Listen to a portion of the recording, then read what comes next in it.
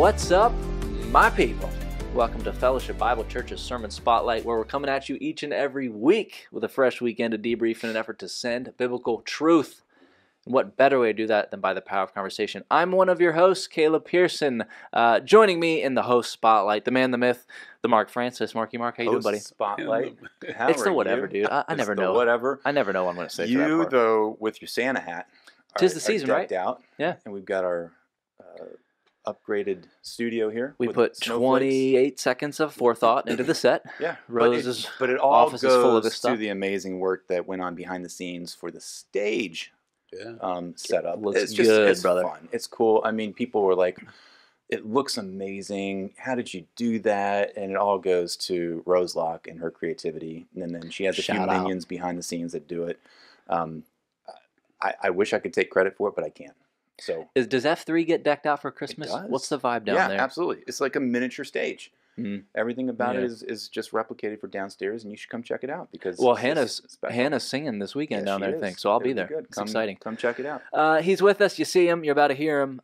Tim Sanford. Tim, how you doing, my man? I'm doing good too. Your So, shirt how do you inspired come all up- of this, by the way. Okay. You started out the Christmas Little first. Christmas.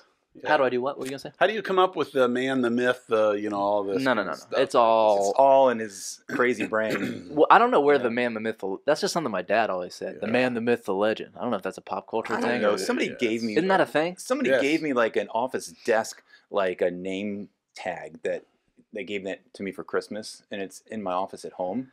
So I don't know if you've ever seen that or not, but it actually that That's phrase what it says. exists That's in my dope. house. You should bring it, bro. I That's- will. That's sick. I'll do that. It's also easier when there's only one Mark here. But Yeah. guys, let's jump into a Sunday in review, and do not be afraid, anybody. You know what I mean? So Yeah. as we do this Christmas series, we're focusing on some phrases. I appreciated, Tim, the way you explained that and the worship team and all that good stuff. So Mark, let me come your way first. You've Yeah. been in these planning meetings. We're here now. Yeah. This Christmas time. Well, I've been excited to get into these words. Mm-hmm. So we're doing a little bit of a play on words with Yeah. John 1. The Word Yes. became flesh. He is the true Word. Mm-hmm. But yet in the sermon series, we're looking at some key phrases, some key words that occurred during this birth of Christ season, if you want to call it that. And how can we learn from that? So I'm stealing some of your thunder, the explanation, It's Tim. great stuff. But the idea of do not be afraid. I love how you gave a little bit more added depth to that of how they were currently afraid. Many of them were. And it's like, so stop. Do not fear. Don't worry. You have this ability to have fear or not fear in Right. this moment. Right. And they're all cowering. They're but what are their reactions? And I think that's part of the conversation that Yeah. we can look at today is how do we learn from this, and how can we either respond like Mary or respond like Zechariah, and how do we do we Right. have this continued fear in our lives, and how do we overcome that? Because that's the key question. How does anybody overcome these challenges of fear? Yeah. Here's what I appreciate from this whole Christmas series thing. I always have been on staff for 5-6 years now, whatever. I always have this intrigue over, okay, what is the pulpit going to cover in December that isn't just the Christmas story again? Because I think it can be easy to kind of copy paste or have a cookie cutter, Christmas Yeah. time presentation. But what does it look like to raise the value of Scripture, even so, in all that? And so I appreciate that direction that these teams took, and the way you started with this. A lot of good stuff in there. That whole, is that a word study, Tim, that gets you from do not be afraid to really understanding that it's saying do not be afraid anymore compared to what it immediately reads as? Because I feel like you read it, it's like, oh, okay, Yeah. I need to make sure I'm never afraid. But this is Yeah. actually saying I'm meeting you in your state of fear and then saying Yeah. no more. Yeah. Where did that Yeah. come from? How do you get... Just like you're saying, Yeah. just studying out, Yeah. digging out the terms and Sure. digging out the tenses and this kind of thing. And Mhm. I find those to be intriguing because I have learned over the years that they make a difference, just like what we're talking about with this. It's not don't be afraid, like stiffen up here, but hey, you're afraid, stop that, right? And if you know that, then it, for me anyways, it changes a little bit, right? Sure. So I think sometimes when we use that term afraid, we use it like I'm quaking in my boots. Well, that could be, but it's not always that. It's we talked about anxiety. We talked about there's let's say there's levels of fear, maybe, I don't know, or different ways that that's being expressed. Sometimes it's a phobia where it controls, and then obviously that's in control rather than the Spirit of God being in control of our lives. Our thinking needs to align with what God says, or we run down fearful ways of thinking about that. So there's all kinds of nuances and aspects to it that I think really speaks to our hearts and lives. But you mentioned in the sermon that, like, when you're confronted with this scene, if we were one of those shepherds, or what are we going to do? We're going to sort of fall and drop down on our face. Right. But that's with kind of falling in line with confronting with an angel. You didn't really touch on those other passages in Scripture where somebody's confronted, whether it be Moses or Isaiah, that just drop down to your knees. Who am I? I mean, I'm nobody kind of person response, and then it's not quite a confrontation with God, but it's this confrontation with just this awesomeness of the message of what's being communicated to them. And I think also probably the form of what happened, of just the appearance of an angel coming to speak. Eyes like fire. That's a little scary. Angelology, man. Weird stuff. Yeah. And it would instill fear. And so it's just fascinating. And in that study, like, you'll find those same words for fear being used applying to the Lord. Like, there's the fear of the Lord, right? Yeah. And so really it's, in my mind, it's so much like, what am I afraid of? There is a fear of the Lord, and it's not quaking in my boots in that sense, but it is a reverential awe. We will dive to our face for sure with him, right? Like, there will be, every knee will bow. So there's a view or perspective of God, I think, that draws that out of the heart. But then when you see some of these others, like, okay, Zacharias, he had the opportunity in that moment to be awed by this angel, but yet then, just like Mary, saying, okay, if that's the way you say, that's what we're going to believe God for. Versus, how can this be? And now doubting and disbelieving. And when fear, I think, takes us into that, or no, I shouldn't say it that way because that's not accurate. When we let fear take us into that, and we choose not to believe as opposed to succumbing to our fears there, I think that's where he's correcting us then on that stuff, right? And showing us that this is not right. That's not healthy, right? To live in this fear. And so calling them out instantly to say, do not be afraid, is, yes, calming and reassuring. Yeah. But it's also, it's a call to action to say, okay, nothing about this should be causing you anxiety or fear. This is a message of good news. This is something that's going to bring you hope and joy and peace. And so there is, what you're kind of reading into it is like, they could have easily just stayed in that fear. They could have stayed in that anxiety, using that word, to then not hear the message, or to run away. Yeah, because each time the angel, when he said, don't be afraid, he said, this is what I'm here for. I'm going to give you good tidings of great joy, right? Like, I'm going to tell you something. You're going to have a child. I'm going to tell you something here that is absolutely a wonderful message. So you're seeing me, and you're recognizing that something's awesome going on here. You're diving to the ground. You're in fear.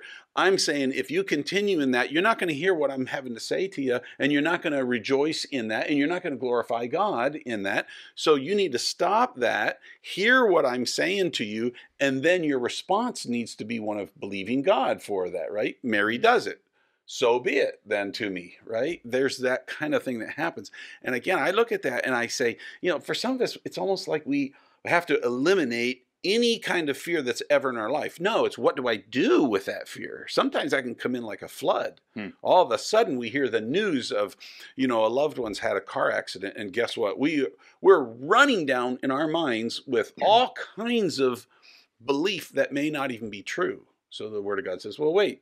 You're supposed to think on things that are true, not on things that are untrue. Bring that thought into captivity.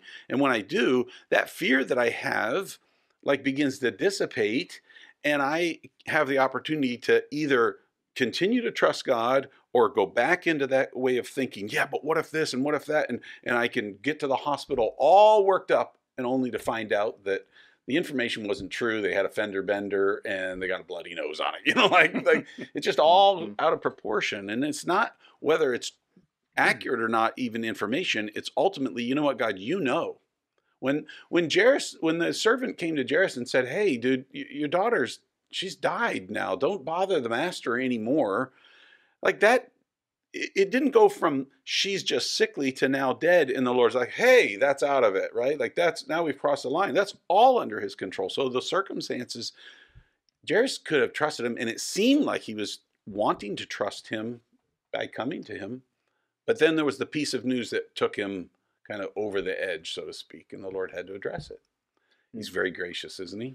He is gracious, and it's cool to see all these examples of a scary type of encounter, but the Lord's actually saying, communicating through the angels, don't be afraid. Yeah. Because he could say, yeah, go ahead, be afraid. Like I think we in our spiritual walk can be, I know people, Tim, that are terrified of God and scared of the judgment seat of Christ. Believers. Yeah. I know people who are living the Christian life, but you better believe he's a bully on the throne with a microscope. But he does all this, and these freaky looking angels could have said, you can be as scared as you want, go do it. Right? We think we think that's how God taught us, but they came and said, do not let fear the fear is not going to be a part of the equation. Yeah. Do not be afraid, and then believe. And so as you were unpacking all that, and I'll be honest, as you started unpacking this stuff, I was like, I don't know, Tim seems to be making a lot of like statements that I didn't immediately see in Scripture. Here's an example of that. Luke, whatever, 1:18, Zechariah said, how can I be sure of this?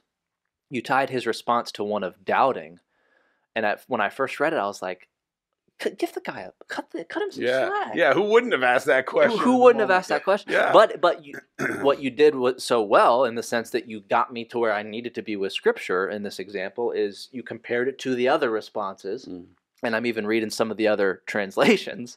And Luke 1:18 says, how can I be sure of this? Right. So you're right. There was an element of his heart that says, I don't understand.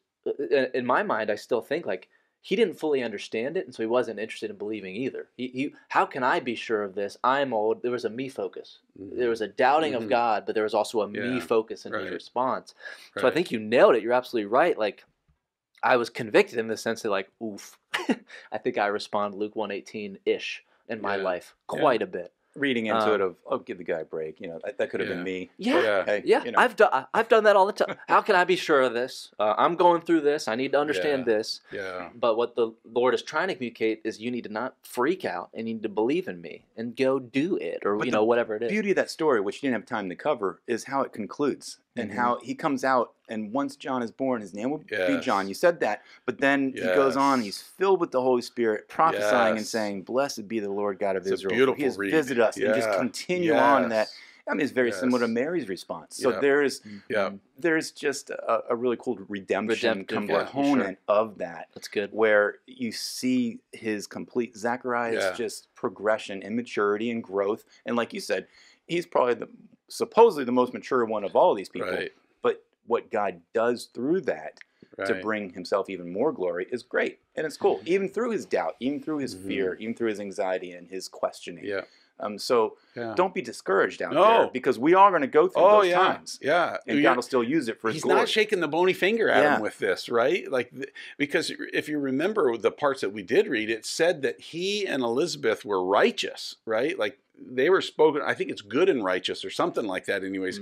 Again, we're not talking slouches. We're not talking people who are nominal in their walk with the Lord. We're talking people who are, they're trusting him they're asking him for a child. Like, these kinds of things are happening, but he chooses in that moment, which is a temptation for every one of us. Just because I react well this time doesn't mean I'll react well this time. Just because I'm maturing in this doesn't mean that now I've got this all handled.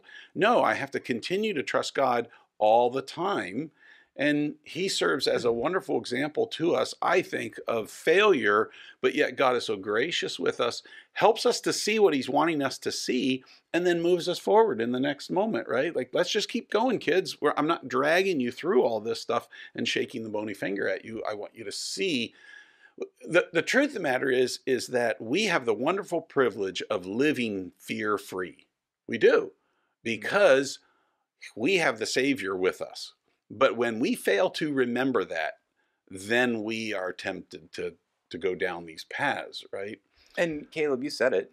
You have friends who live in this fear of God. I have people in my community group I've had conversations with years ago that have had similar instances of just not a proper view of God, Right. and not knowing the true full counsel of who God is and his character, to where there is this fear, not just of God, but then that translates into fear of everything else within your life. Which did come up this weekend, and I think it's worth talking about. You mentioned these phobias, the illustration of the phobias, the anxiety. I mean, my demographic especially, man, this mental health crisis, the spike in anxiety, and whatever you want to call it, you peaked a lot of 20-year-olds' ears when you started unpacking some of that stuff. Because it's not that we weren't listening before, but it was like he just jumped, and I just love sermons. But when I was like, okay, I was like, Tim is doing this.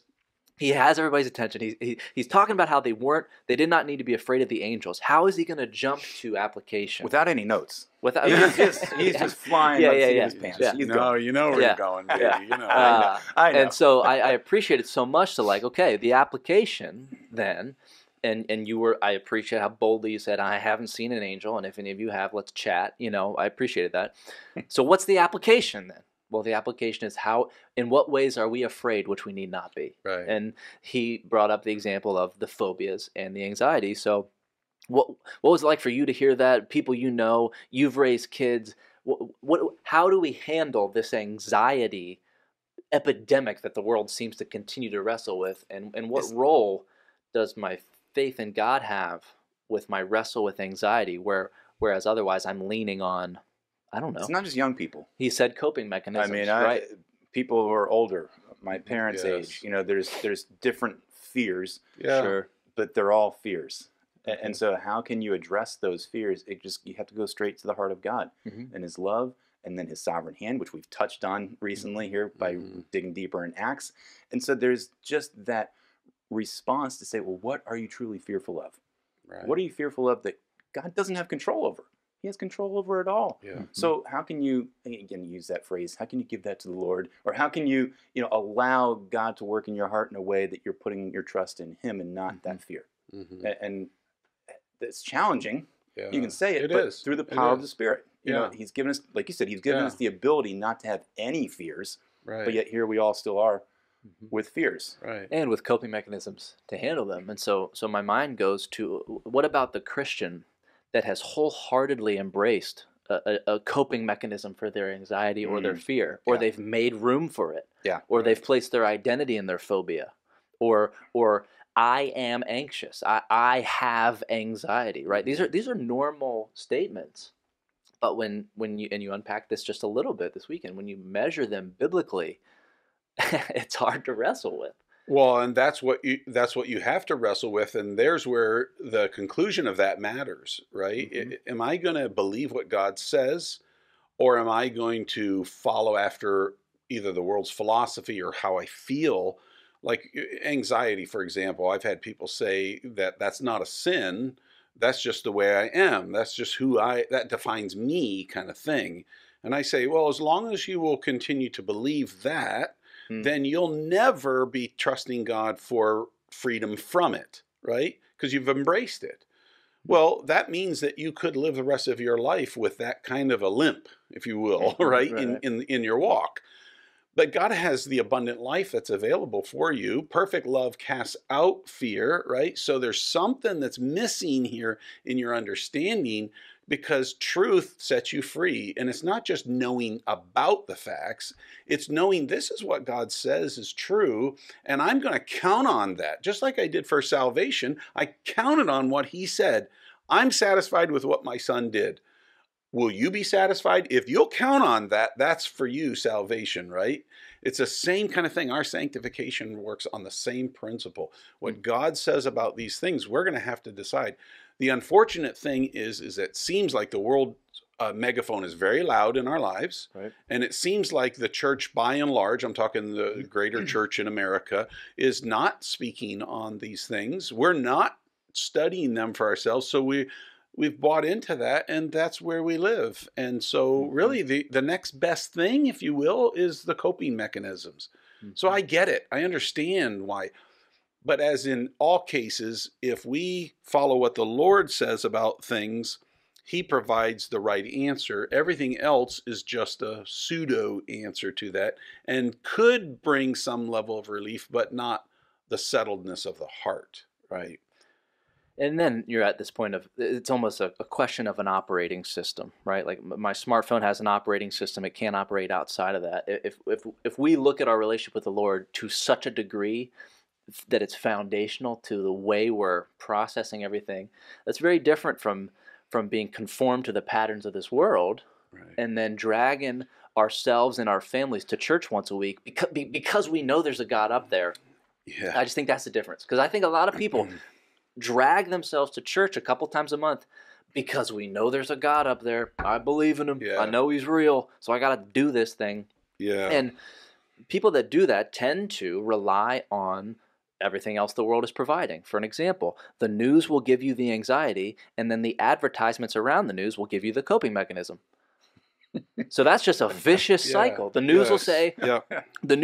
here is the next Yeah. end of the world, and then the advertisement on the break will be like, here's how to deal with it. Buy this and it will make you happy. Right. It'll fix And your- so if fix that's your your concerns. operating system, Yeah. if that's your operating system, and you are a twice a month churchgoer, it's going to be an uphill battle the whole time.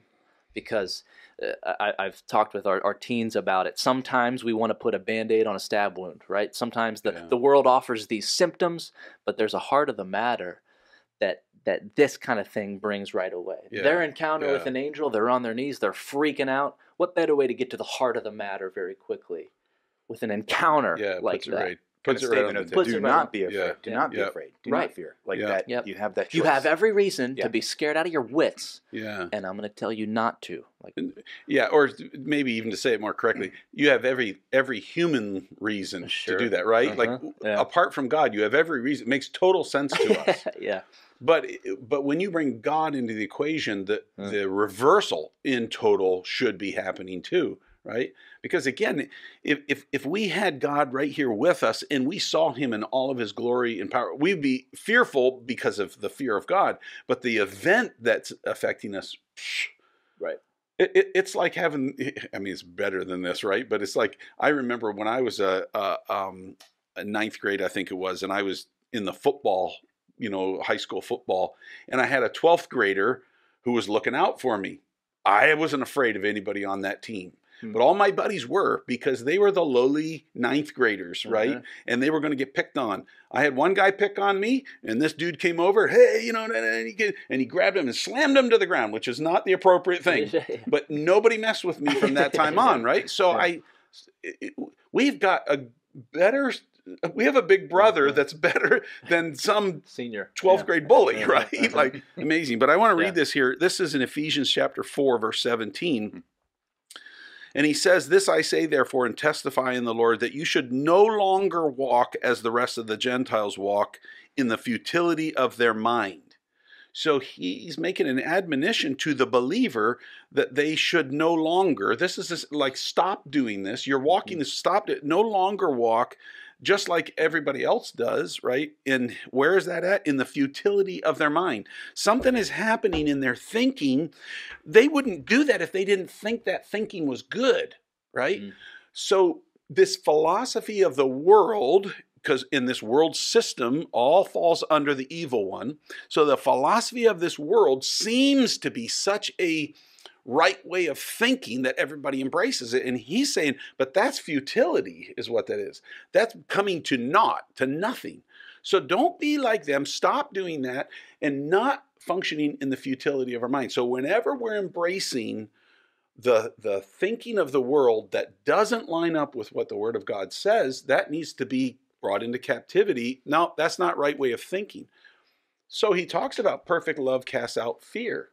Well, if I know that I'm perfectly loved by God, right, that's going to negate that. It's going to cast that out. If I am loving God in return, guess what? That's also going to negate that, because I'm realizing, this could be coming at me, but I have a loving God who cares for me and is going to orchestrate and work through my life, and I'll trust you for this. I'm not saying that's easy, because there's growth that is necessary for that kind of stuff. But if we never are challenged in it, then are we going to actually grow in that to see some of that begin to change in our lives?